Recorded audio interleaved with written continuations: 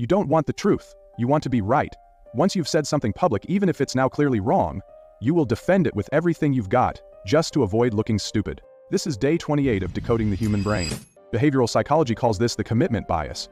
Once we publicly commit to something, an opinion, a goal, or a way of life, we feel a deep internal pressure to act consistently with that commitment, even when the evidence changes, even when the decision is clearly wrong.